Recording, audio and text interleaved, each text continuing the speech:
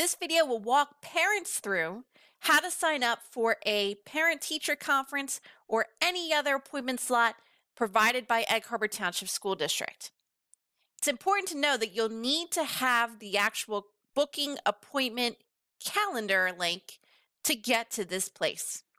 If you do not have this information already available to you, make sure to reach out to your child's teacher, CST member, or whoever your point of contact is. It's also important to know that depending on when you open up that calendar link, it may not look like there's any appointment times available. You'll need to use the navigation on either side of the calendar to determine when the next appointment window is available. Go ahead and navigate through to when you know the first appointment windows are supposed to be available. What you should find are multiple appointment times with a specific start time. Depending on how the teacher or CST member set up the Google Calendar, the appointments may be as short as 15 minutes or they could be longer appointments.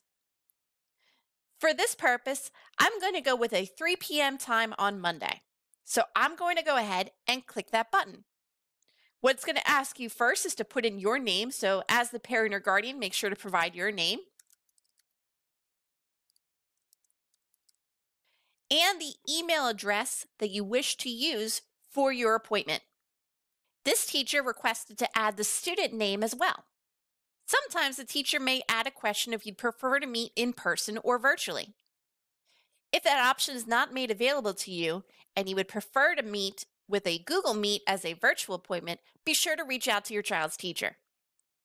Then you will hit Book. As you can see, a booking confirmation will be sent to my email address.